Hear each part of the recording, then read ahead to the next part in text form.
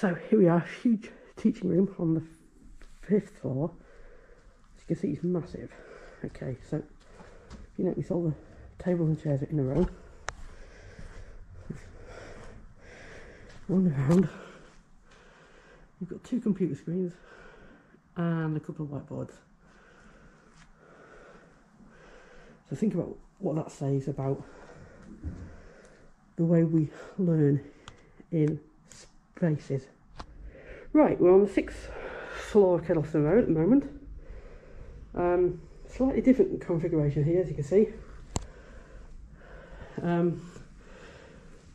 These are very peculiar shaped tables arranged in groups, so that suggests there's going to be some kind of interaction.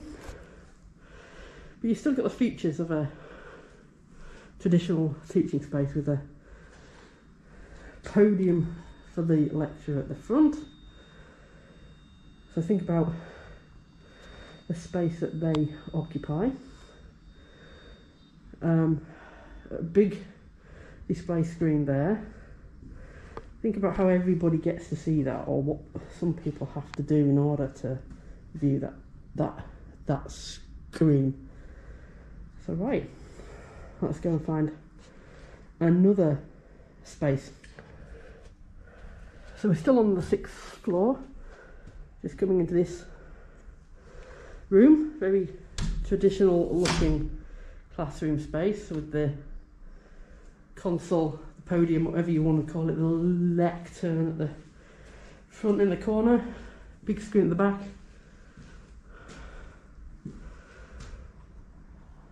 So again, everybody expected to be in a certain position in order to take part in the learning.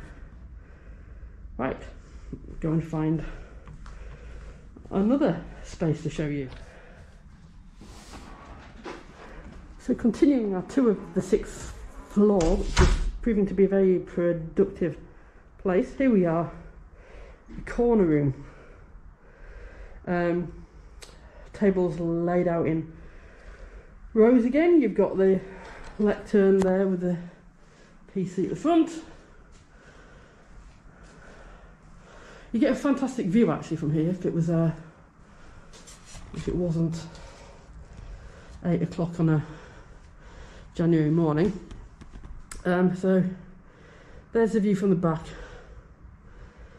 Again, quite a traditional space in many ways. So let's continue our journey. We're still on the 6th floor. This is an interesting setup.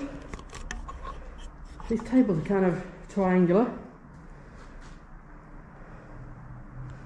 Another corner one with blinds down, so we can't see a great deal. It's not a great deal to see, it's still quite dark.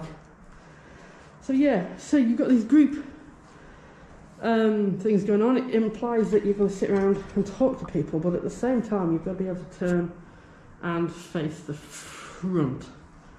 Fortunately, the chairs are on little wheels, so I suppose that facilitates you turning round. Okay, let's crack on. So very quickly nipped over to N Tower. Here's one of the classrooms here. So rows, and then you've got these bit of group thing going on here. Giant screen at the front. Now then, there's just this random table there with a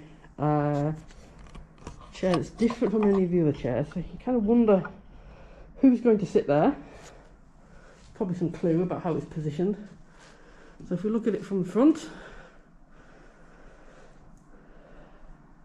so the shape of the room often dictates the configurations of the tables and the chairs and the capacity. So, trying to find another space to show you. So still in N Tower, This is what they call a lecture theatre. You put the lights on, that'll help. It's a bit dark. There we go. Quite a big space. And all the individual chairs with their little flip thing so you can start writing. It's quite difficult if you're left-handed. You can get a lot of people in here. So step up at the back. Nice view again. It was a nice day. And this is a view from the back. So just think about how the furniture in this room helps to construct what goes on. There's certain activities can go on, certain activities can't go on. Okay, let's try and find somewhere else. So we're now down in N3. This is a huge room. Long rows, all facing the front. A large screen on wheels there with a table and a laptop and a chair facing the other way. Nice corner room, lots of light coming in. There's a bit of a funny dog leg here. You could kind of hide in this corner and not be noticed. There actually isn't any tables and chairs here, obviously, because you can't. If you were sat in this corner, but you wouldn't be able to see the any presentations. So yeah, that's another space to consider. So I'll find somewhere else. We're now at T2, and this is what looks like a more traditional view of a lecture theatre. Just long rows, no flexibility, so you can't turn your seat round. Some space there for wheelchair users, so think about how wheelchair users have to occupy that space.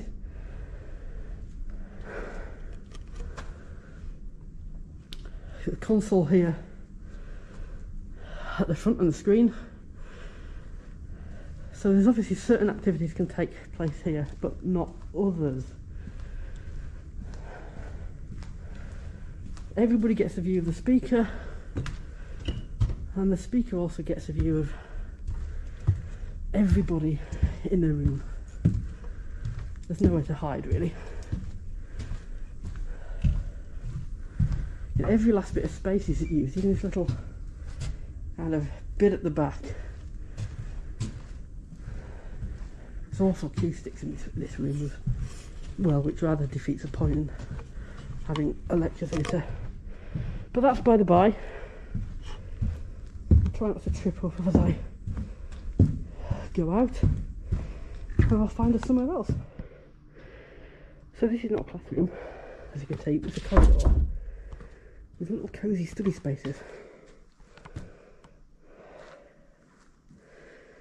So it's kind of intimate, but yet it's in the corridor.